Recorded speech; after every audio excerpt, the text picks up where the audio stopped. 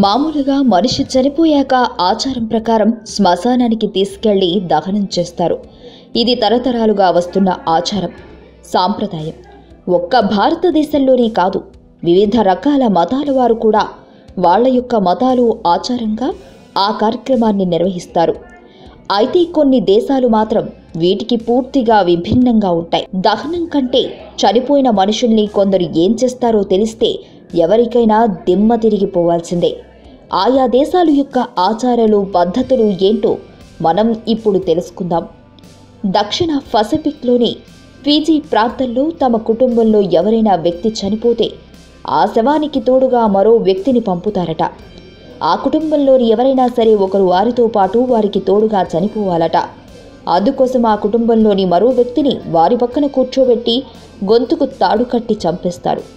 అలా చంపే సమయంలో వారు ఎలాంటి బాధను అనుభవించరని, వారి ఆత్మకు శాంతి కలుగుతుందని వారి నమ్మకం.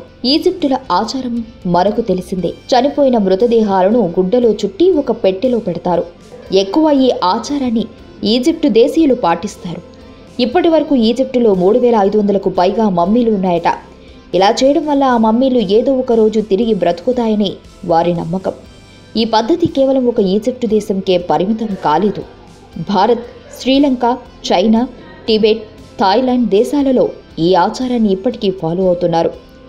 ఇది అత్యంత ఘోరమైన ఆచారం. మన దేశంలో అఘోరాలు శవాలను తిన్నట్లు న్యూగినియా, బ్రెజిల్ దేశాలలో అక్కడి ప్రజలు చనిపోయిన శవాలను ముక్కలుగా చేసుకుని విందు ఆరగించినట్లు ఆరగిస్తారు.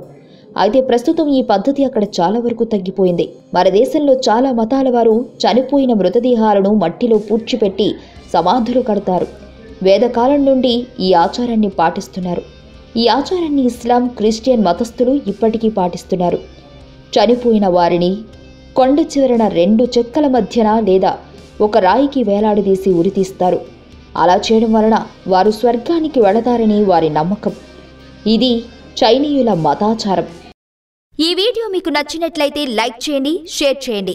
మరిన్ని అప్డేట్స్ కోసం మా ఛానల్ని సబ్స్క్రైబ్ చేయండి.